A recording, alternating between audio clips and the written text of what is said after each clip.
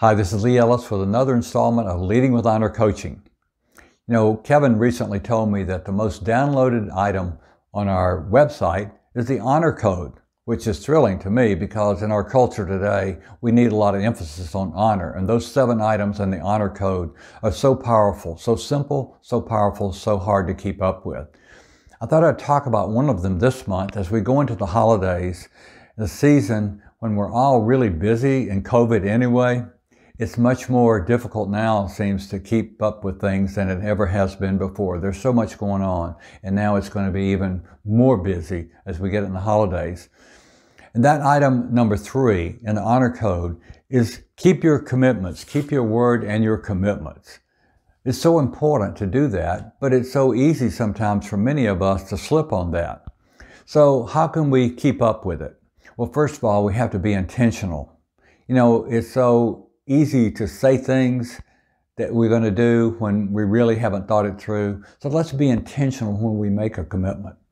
And then in the moment, let's be more self-aware. Is this really something I want to commit to and I can do? And then surely we'll have to make times when we say, I just can't do that. I cannot promise I can do that. Maybe I can, maybe I can't, but I can't promise. That way we've kind of put ourselves on a good footing to start with. But if we do commit, let's write it down. For me, I have to write it down nowadays. There's so much going on around me. And then fail fast.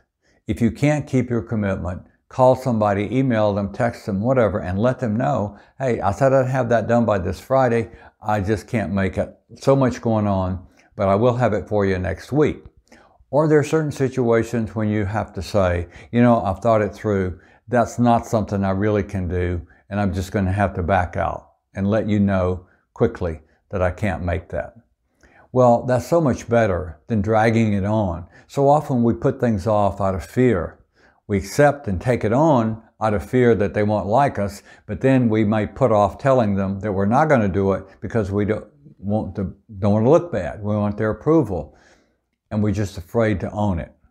But when you take ownership of something that you know you can't do, or you can't do it by a certain date, and you let people know, you're actually doing them a favor, and they're going to trust you more next time because they'll know that they can trust you to keep your commitments.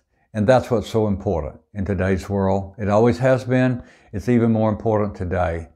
So I want to encourage you to live and lead with honor. Download the 7 articles, this one page from our website, the honor code, and then coach yourself to live by it. I promise you, it will not be easy, but it's so rewarding. You sleep well at night, and it really helps others to trust you more. Well, I hope you have great holidays. God bless, and we'll see you in 2021.